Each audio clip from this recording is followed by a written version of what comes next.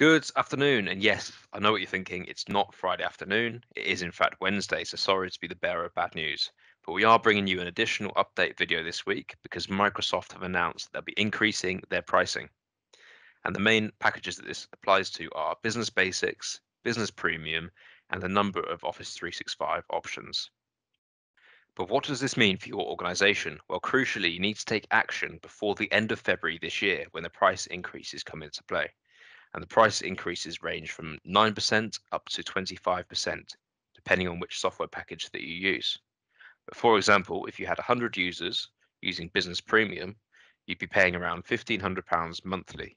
After the price increase, this will go to just short of £1,700. If we look at that over a yearly basis, that's an increase of just short of £2,000, which is not insignificant. If you have any concerns about your current situation with your Microsoft licensing, do reach out. We'll be happy to help.